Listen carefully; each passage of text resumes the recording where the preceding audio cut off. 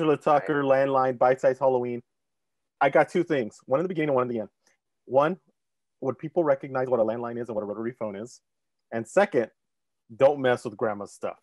How was the whole idea coming about and developing this movie? Where did it come from?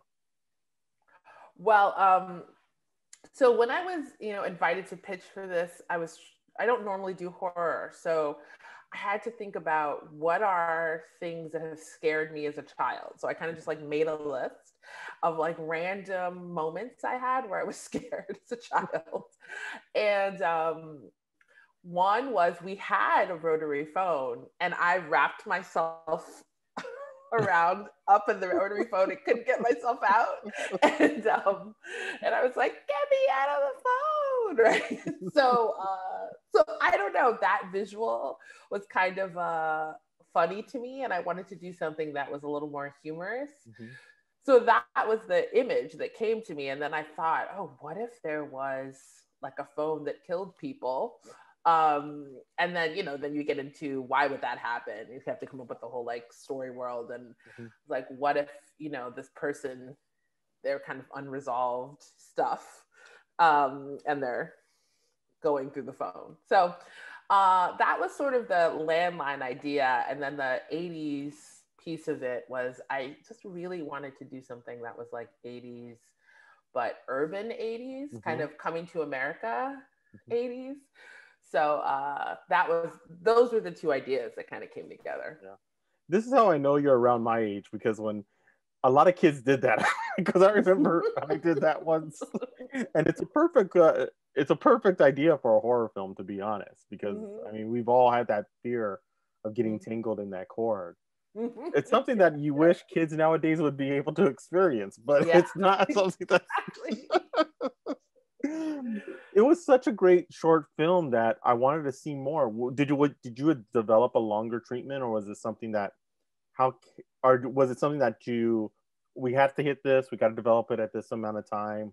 What was the process in that? Well, I did develop it as a short, but as we were working on it, I do have kind of aspirations to make a kind of a longer piece. Mm-hmm. But it really, it came from this original idea of how do we do this in 2 minutes? Mm-hmm. And really kind of challenging ourselves to do that in a way that, made sense story-wise, made sense budget-wise, those kinds of things. So, but I hope to develop it into something longer. And that's the one thing that I'm really impressed with every director that has done something on this Bite Size Halloween. You've really been able to tell stories in such a concise way mm-hmm. that they still make sense and they leave you wanting more. How mm-hmm. hard is it to develop it and then to have to cut it down into such a short amount of time? Oh, I mean, it's challenging. I had a great producing team, Moira Griffin and Marshall Tyler. And so we really I had the idea and wrote it, and they gave me a lot of great notes to kind of tighten it. And then the Fox folks also gave a lot of good notes. And it really just comes into when you're writing scenes. And this is kind of looks like screenwriting 101, right? It's like enter late, leave early.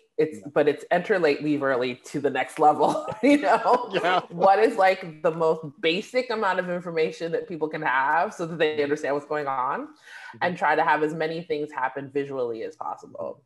Yeah. So, yeah. And I agree with you, because I think nowadays with the way people's attention spans have been, it's like perfect for mobile phones, perfect on the go, and you really get a full story out of it.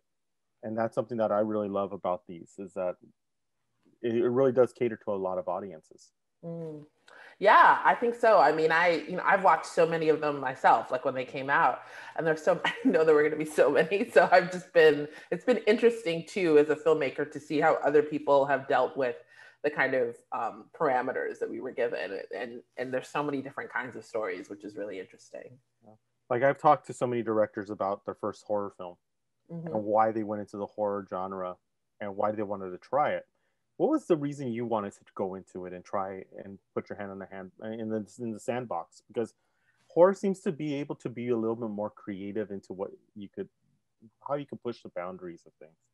Yeah, I mean, I actually work a lot in documentary, so mm-hmm. this was an interesting, completely different way to work. But the idea is the same. I still had to come from me, like something specific that was real, working that way.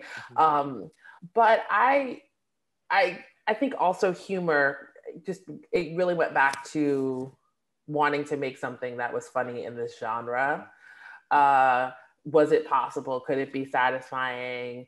And working with such great actors, I also kind of wanted the opportunity to meet new actors. It's always great every time you make something, you get to meet all these great people.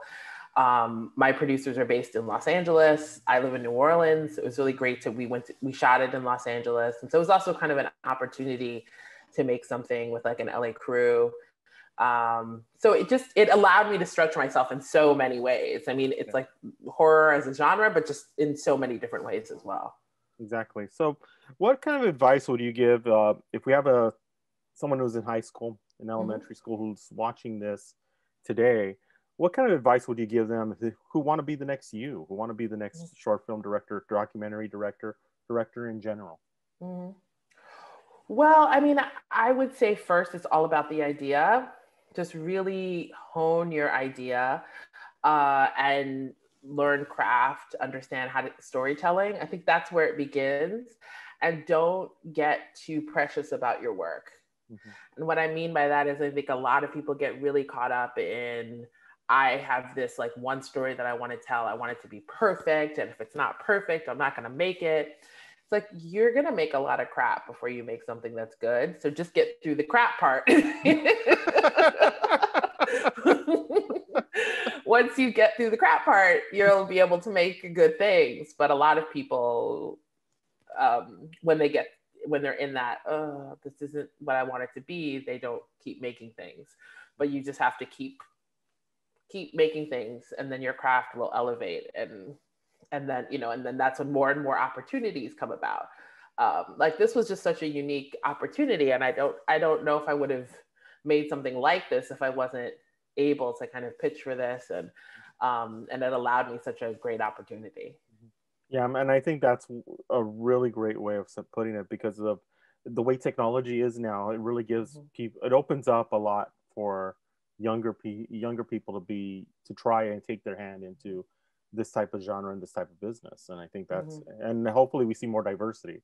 Being Latino, oh yeah, I want to see more diversity out there, giving everybody a shot to tell their stories. Last question.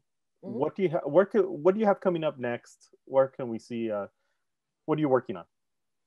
Yeah, well, you can learn all about me and my work on TuckerGurl, GURL.com. I am working on a fiction feature that I'm going to shoot in the spring. And I have another feature-length documentary that I'm working on as well. So things are cooking.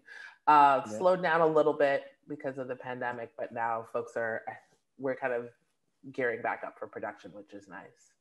Very cool, because we're going to keep an eye on you, because I like the way this was shot. I love the story in it. I want to see if you actually do extend it and you do get the chance to do more about it, because I think it's a good premise. Yeah, no, I'm want to explore that as well. So we'll see about that. Great. Well, thank you so much for stopping with us. I really appreciate it. And everybody who's watching, if you haven't yet, tomorrow is Halloween. Bite Size Halloween. Watch Landline and all the other great short films on Hulu on YouTube. Thank you so much, Angela, for stopping with us. Thank you.